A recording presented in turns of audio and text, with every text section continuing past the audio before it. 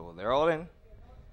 And the red flag is raised. They're off on the running. How you like this name is first into stride, but coming across close to that one is Katara to go to contest the lead. 5 furlongs to go. Katara sticks her head in front. It is Katara on the inside. How you like this name is going to stick with her. Coming across from the outside to go into third position. That one now is John 316 Striker War races. In fourth against the rail comes Bandit 1. Ranging up on the outside is This Means War, followed by Danny Crane dancing with the star. The back mark at the stage is none other than Koh-i-Noor. The quarter has been carved out in 25 and 2/5.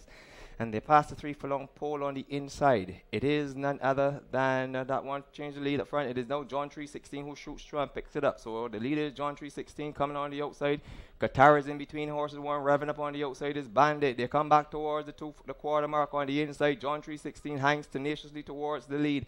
On the outside, trying desperately to go by as Qatar, who comes under tremendous pressure. Bandit not going on. One swing out wide is Naivara. In between horses, here comes This Means War. Set for fantastic horse race.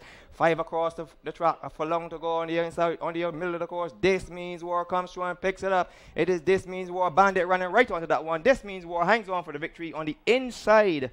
It would be very close between Katara and where she went. On the outside, fourth might have been Danny Crane. They stopped the clock in 107 flat in a moment. I'll have a recap for you.